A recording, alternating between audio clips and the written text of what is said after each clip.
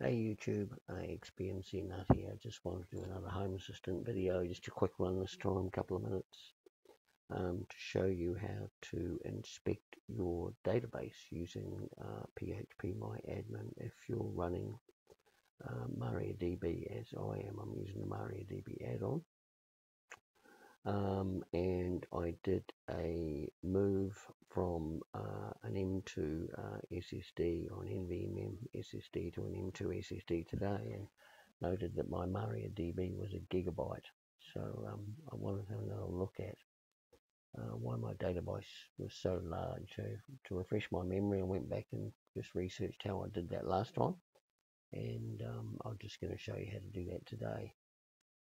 So I'm going to go to the supervisor, and what you would do is go to the add-on store, and you would just search PHP, and you'll find the add-on there, MyPHP, and it's a web interface for the official MariaDB add-on, so you can only use it with that if you're running the add-on.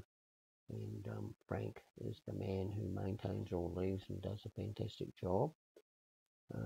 So what I'm going to do is I'm going to go back to my dashboard. I've already installed it, but it's not enabled, so there's nothing over here in the side panel. So we'll just go to my phpMyAdmin. There's no configuration because basically I just go show inside panel. Now we'll see a database icon there, and I've just started. That's all we need to do. And you can just run a refresh. You just want to make sure it's all going.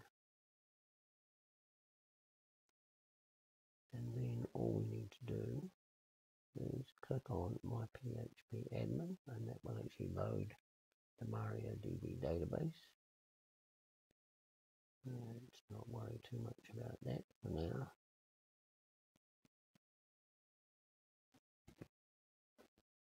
And I'm going to go to HAS OSDB, that's what mine is called, and we're going to go to the states table. Have a look in that, and that's got all your state changes in there. Then what you're going to want to do is go to the SQL tab, and we're going to run a query. So I'm just going to get rid of that, and we're just going to paste in that query there, and I'll have that in the notes below. And so we're going to sort the states and group them by the entity ID and sort them by count, with the largest count first. And then all you do is push go, and voila. And what we can see is that I've set up a sensor for my garage door controller, just monitoring the Wi-Fi RSSI level, and it's got a bucket load of counts in there. The other sensor I have is I've got a whole house energy meter, which works via TCP Modbus, and that monitors the current and the voltage and the whole power use across the whole house. And of course that thing's going nuts. That's one of the sensors there, another one there for the frequency, another one there for the current that's being used. That's the total daily house power. So yeah, I need to do something about tweaking out. So yeah, that's basically all you need to do. Get back home, it gets us back in. So we just went to states, we went to SQL, and then we just get rid of that and then paste in that query and hit go. That's all you need to do. And then what I like to do, I just come back because I'm not using the add-on. Just come back once I've done that. Just going to go in and just stop the add-on.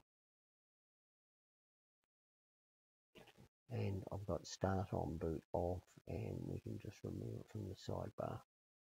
And yeah, that is it. That is my don't need my ceiling fan on anymore. That is my phpMyAdmin querying MariaDB on Home Assistant. Thanks for watching. Click the like button if you thought that was useful.